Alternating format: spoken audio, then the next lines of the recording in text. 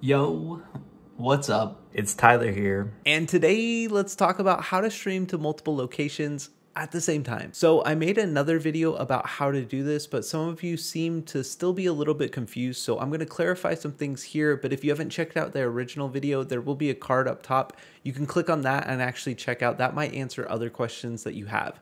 Let's jump in. So first off, we're gonna need to go ahead and get the OBS plugin to be able to stream to multiple locations. And so the easiest way to get that is to go to this website right here, and all you have to do is Google search OBS multi RTMP. And once you search up OBS multi RTMP, then you'll come to this website right here, which is actually on a GitHub page. Now, all we're looking for is the plugin for the OBS version that we actually have. So we're using OBS 28, which is the current version of OBS. So for right here, for example, we're going to go ahead and click on, which one should we take? The OBS multi RTMP setup.exe, or they even have it in a zip folder if we want the zip folder. I'm just going to go ahead and take the exe and just run it right off my computer. And it's now going to walk us through the download setup process. I would leave the destination folder how it's set up and defaulted to, but if you do know where your plugins folder is by chance, you can go ahead and hit browse and find that specific plugins folder. But the only thing you want here is you want to make sure that this installs in your OBS plugins folder. If it's not letting you browse for some reason, go ahead and download that zip folder and then find that .dll file that's nested in those folders and go ahead and just copy that over to your plugins folder on OBS. Now, just keep in mind, this is a whopping 403 kilobits, a tiny little block on Minecraft, probably takes up more space than this. So go ahead and hit install. And holy cow, that was quick. The other way to do this would be to just download the zip folder. So I'm gonna go ahead and just download. I wanna make sure that it's the OBS-multi-RTMP portable zip. I'm gonna go ahead and download that. And then I'll go ahead and extract this zip folder and then pull out what I need here. Really all I'm looking for in the whole plugin is just a .dll file, and I'm gonna go ahead and move that into my plugins folder where my OBS is installed. Now for the example of this video, I'm using OBS Portable. Don't worry, it's nothing too crazy. We will get to that in another video. So if you haven't subscribed, now's a great time to subscribe. But portable just means its own setup, its own version of OBS, because I'm recording on OBS and I'm also showing you how this works in OBS. I'm running on portable. So for portable, we're just gonna simply drag it over to the folder that we know where it is, and we'll paste it in right there, and bada boom, bada bing, we should be good. Now, it is important that you close out of OBS and then reopen OBS to see if it actually worked. So let's go ahead and close out of OBS, and then let's go ahead and reopen OBS.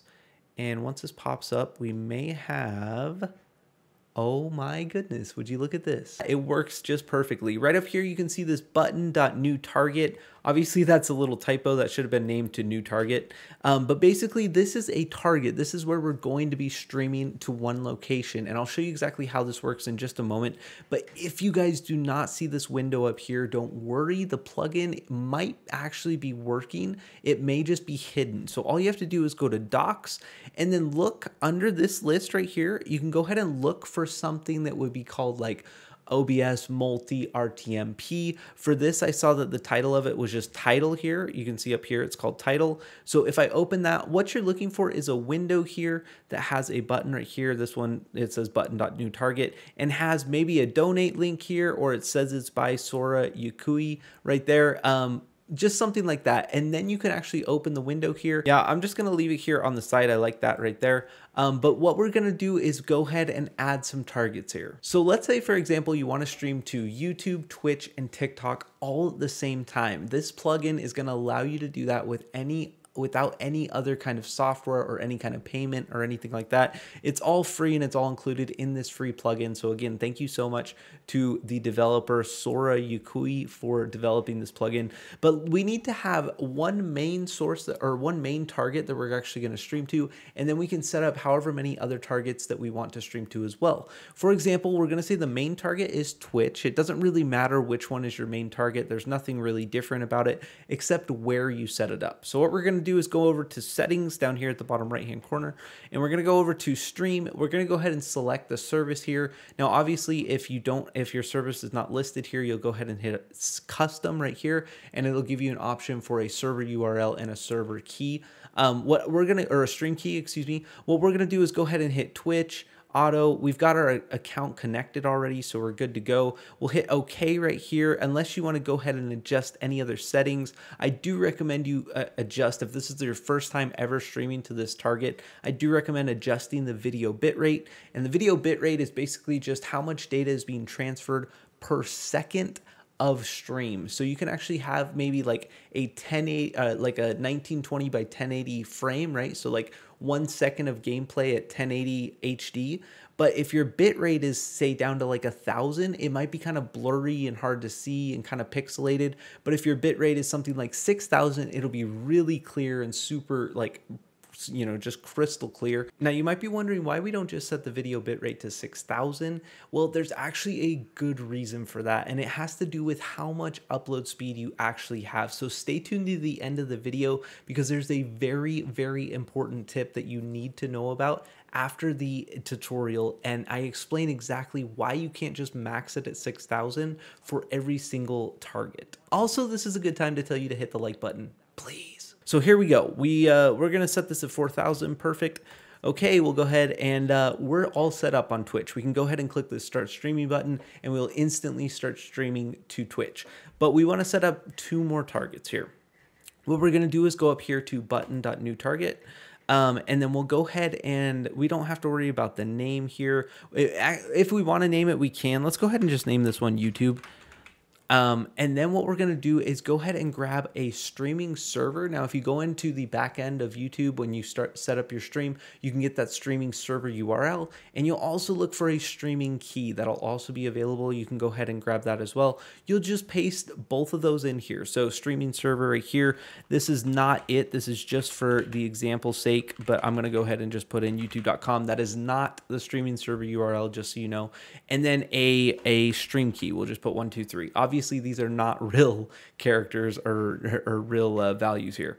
Now, some things that we need to know. Do we want the video settings to be the same as OBS? That means whatever settings we set, so say we're streaming at 4,000 kilobits to Twitch, do we also want to use that same 4,000 kilobits to YouTube? Or do we want to back it up a little bit and just do 3,000, maybe a little bit less to YouTube? Or maybe we want to do full to 6,000, like do a lot, really high quality to YouTube. You can go ahead and adjust that right here. Now, if we need to change this, all we're going to do is go ahead and click on this encoder and then go ahead and select which encoder you want to go ahead and stream with.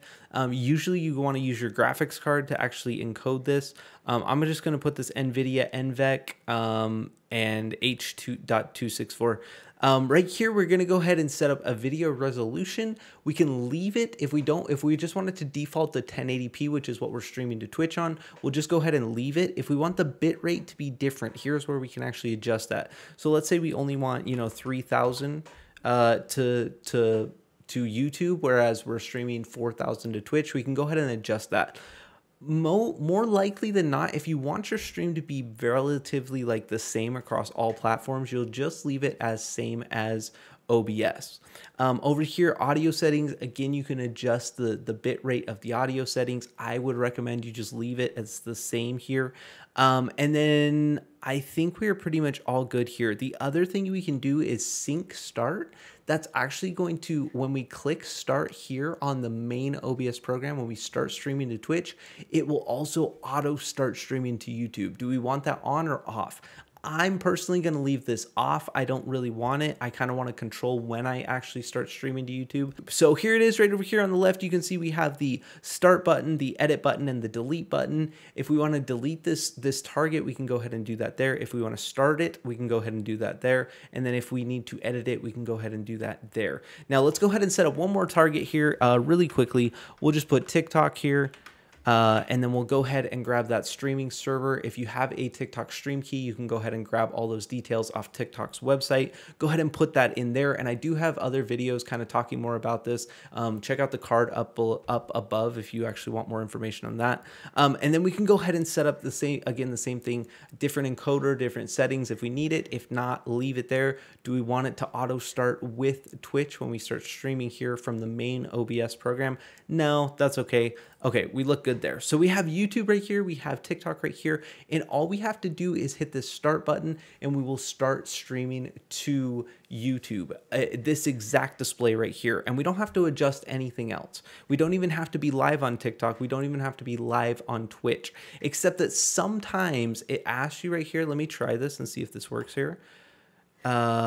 Yeah, so it needs to get the encoder right here. So it needs to get the details right here. So all we have to do is hit start streaming here and then immediately stop the stream just really quickly so it gets okay, there we go. So we started and stopped the stream. Now when we hit start, you can see it's now working over here and it has started the stream to YouTube. Obviously that the information I put in there is not going to be legit, so it's not going to really stream anything, but we have it now streaming over here. So that's all. We're basically set up. Now I can hit the stop button and it will stop there for me. And then we're basically set up. If we want to go ahead and start the Twitch stream, we can. We'll just hit the start streaming button over here. And then if we want to go ahead and start or stop the YouTube stream, we do that right here. And the TikTok stream right over here. Again, all of our settings we've left as the same. So the exact same stream will be going out to different locations. Now I just need to mention two other things because it is important and you need to be looking out for this.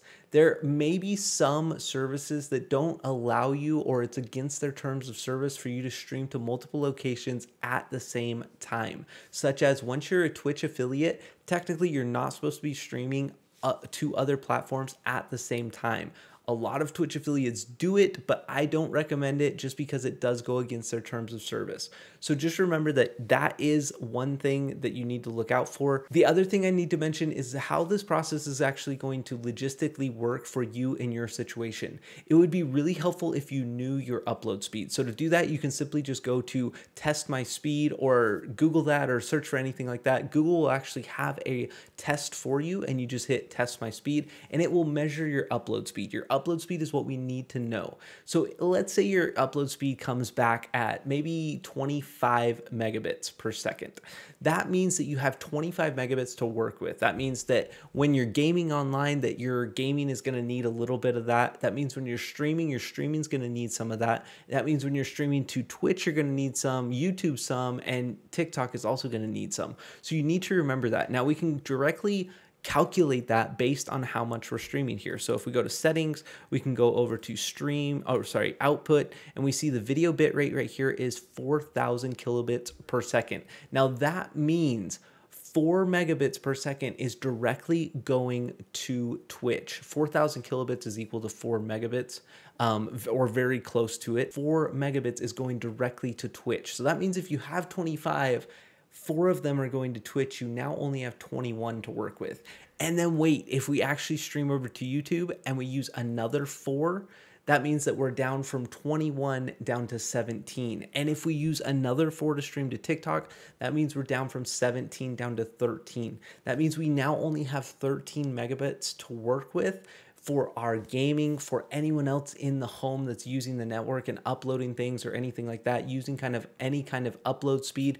You need to just keep that in mind. So if you start lagging, if your streams are kind of buffering, if they're lagging, if they're choppy, if anything like that, you may need to either dial back. What you can do is go over to settings here. You can go to output. You can dial back your video bit rate a little bit. Don't go super low because you'll start really losing quality here.